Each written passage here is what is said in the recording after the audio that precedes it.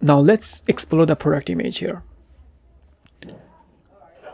So by default it's displaying 1:1, but if I select custom, let's take a look at here, it's look like this. You can adjust the product image size from here, and let's say you'd like to display 1:3. If I select here, or 2:3, it looks like this. Sometimes there are a few products that requires the height is like bigger than the weight, and in that situation you have to adjust the product ratio from here.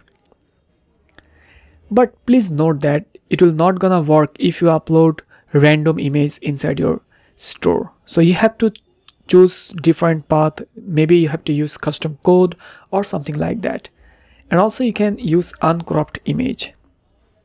So this is exactly how the product crop version works, and it's only applicable inside the shop or archive page.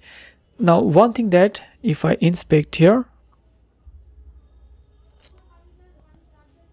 you can see the image width, and also the rendered size is 220 pixel. So that's the rendered size, and here is the aspect ratio.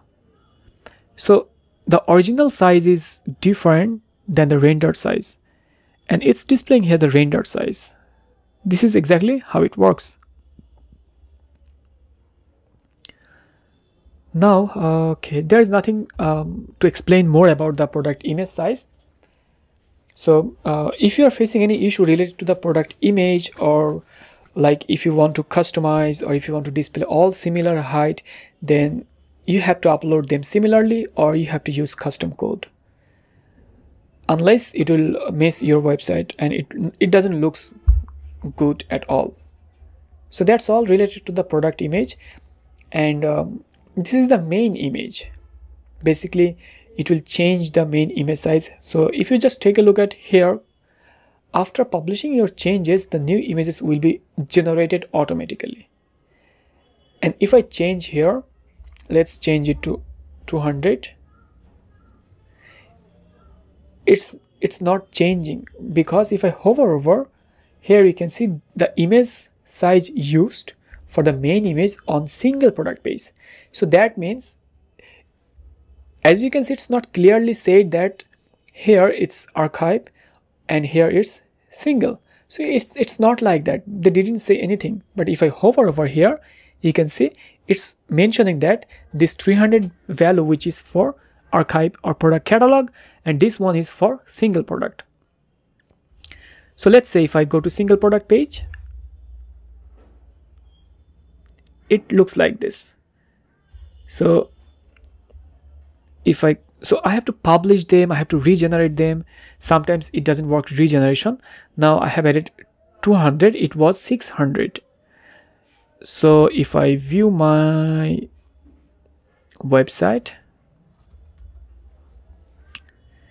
and visit any single product page, inspect here and see if it's displaying 200 or not.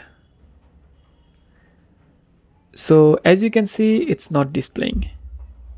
So it's not respecting, and this is an issue from WooCommerce itself, and there are lots of conversation and query related to this, and this is exactly how it works as of now.